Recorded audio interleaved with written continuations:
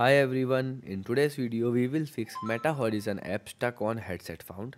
So here is how you can simple fix this problem. Okay, so the step 1 is to restart the app and the device.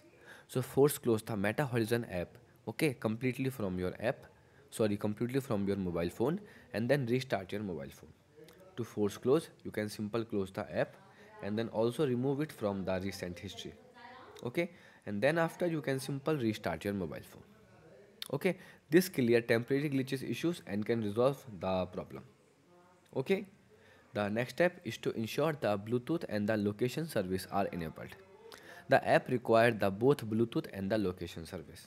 So you can simple go to settings.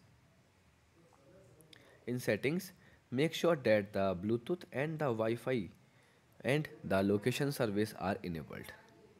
Okay, now the Bluetooth is enabled, then you can make sure that the Wi-Fi is also connected and then the location service are also turned on. You can simple firstly check.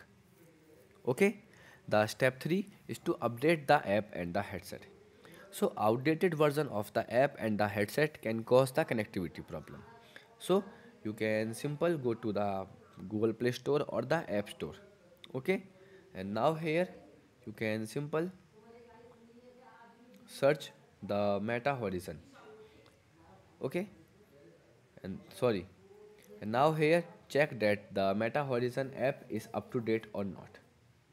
Okay, also here make sure that your device is running in the latest software version. To check, you can simple go to settings.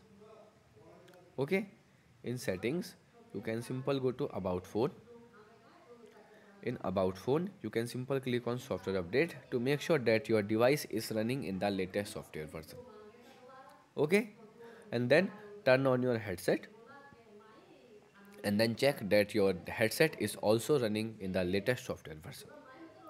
Okay, the next step is to clear the app cache and data.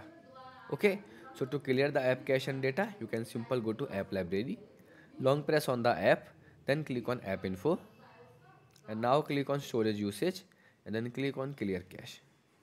Okay, this can delete the temporary glitches files that may be causing the problem. Okay, and the final step is to reinstall the app.